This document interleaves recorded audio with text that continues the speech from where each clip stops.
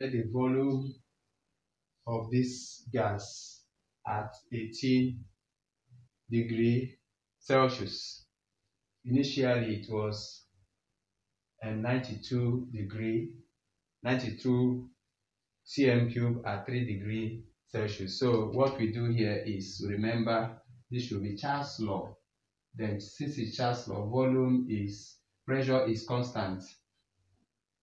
The volume is 92 V1. C1 is equal to plus 3. That will give us Kelvin. And the temperature here, T2, will then be plus 18. That will give us 8, 9, 10, 11. We have carry 1 to this place. This is 7, 8, 9 Kelvin. So then the next thing we are doing here is the volume. The V2 is what we don't know. Unknown is what?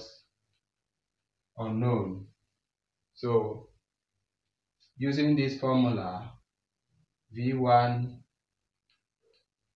T2, it's V1 over T1 equal to V2 over what? T2.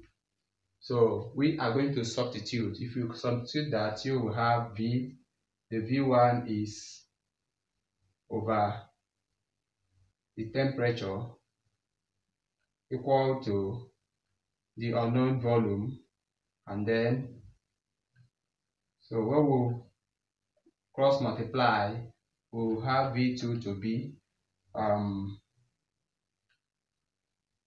times 92 times 291 all over 276.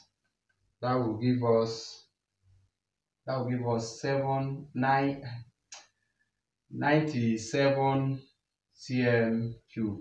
97 cm cube. That is to say, the correct answer we have is this one. That is what we have. Thank you so much for being part of this class. Thank you.